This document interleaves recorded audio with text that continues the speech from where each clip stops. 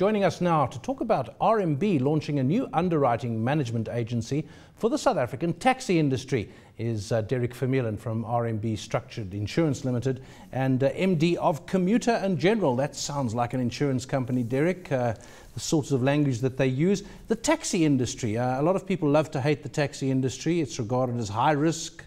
Although it's big, it's full of issues, and I sense that some businesses just stay away from it instinctively. But there's business to be had there. Oh, there absolutely is. And, you know, it's come out of the ground more than 28 years ago. And, of course, it's not a very well-structured industry, although there have been attempts, obviously, to make it more structured. So it's got its problems. But like everything else, there's a way to cope with the difficulties. And the trick is getting that balance right. Yep. And this new venture with RMB is very exciting. I'm going to be providing the expertise within the underwriting managing company.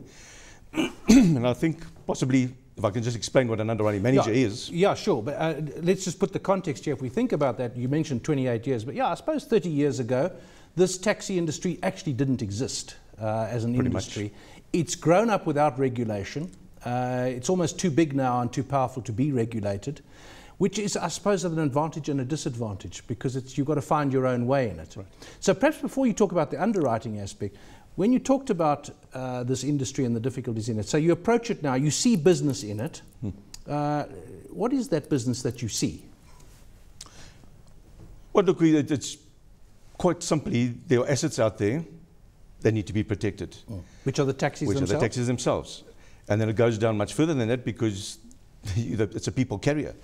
And you've got to look after that as well. The road accident fund takes far too long, so you've got to find a solution to that. You've got to find a solution to the problem that taxis generally are on short margins. They don't make much money until they get to the point that they've paid the taxis off. And how many are insured at the moment? Well, look, it's very hard to tell because there's no stats. But if you want to say how many remain insured for any reasonable time, I would think probably between 50 and 70,000 of maybe 200,000. Well, that's certainly a lot of people there, in other words, who are available for business if you can hit the right buttons. Sure. So, explain how it's going to work. Okay, well, maybe first if I explain what an underwriting manager is. The conventional insurance company, anyone can find an insurance company and get a rate. But an underwriting manager is where the insurance company decides there are specialist risks that they may want to participate in, but they don't necessarily want to go and look for the skills to write that business. So they find that partnership with someone that has got the skills to deliver, set up, so you write in terms of that company for them, and you provide that skill externally. So obviously to get that balance right, the partnership must, you can't have a name out there that's a bottom feeder. And from the insurance company's perspective, they can't deal with someone that really just knows insurance. You've got to really have expertise in that particular area. Looking at this market, who is the typical customer? Is it an owner of 20 taxis? Is it a one-man taxi business? So who are you talking to when you are selling these products? Well, it's a good combination of both. The one vehicle owner, he's the easiest person to communicate with because that's his single asset. That's his business on wheels. We can't get away from it. But the fleet owner, once he gets through a particular margin, he'll have 10, 15 vehicles. He quite frankly doesn't need insurance because he's generating sufficient income to pay for his losses, to carry the risk himself. But obviously it doesn't make good sense for that because then you're leaving liabilities out there and protection for the passengers. Well, what about the passengers? I mean, you think of the taxi driver and you think of his vehicle, but now you've got 15, and unfortunately in the cases of some taxis, 20 or 25 people in a taxi designed to carry 12. So insurance opportunities there as well?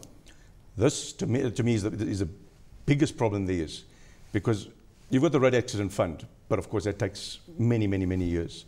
Then you've got the compulsory passenger liability. If you want to operate as a taxi, you're going to have passenger liability. But that again revolves around negligence. So we have immediate problems. We've got people that are injured. We've got people that need to be attended to. And that's where it's not catered for at all.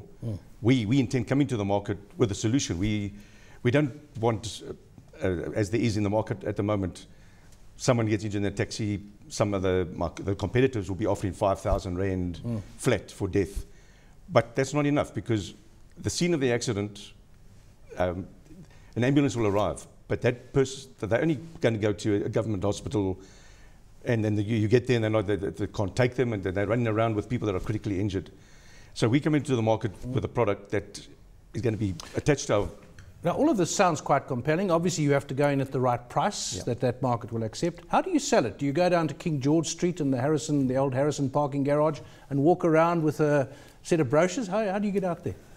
Well, that's quite simple. You know, we say it's an informal industry, but the taxi ranks are very well controlled. So you don't just get to walk on the taxi rank. You've got to go through the committee, the associations, and then you're allowed to present. So you get the message out there, but I think it's a combination of both. There's some legwork in it. What have you learned so far about this market? Trying to make money out of it? Oh, well, look, it is not even nearly tapped the way it is. There's no reason why taxi should not be insured. But it's purely financial at this time, because the owner knows the minute he doesn't have to pay a bank, unfortunately the insurance will also go. That's the first time he makes real money. But that is the very time he should be insuring, because now it is his asset. Right. And what sort of money are we talking about here, Derek? I mean, what are your projections? How big could this industry be? How big could this company be? Is it a multi-million rand company? Oh, it's in the billions. It's in the billions already?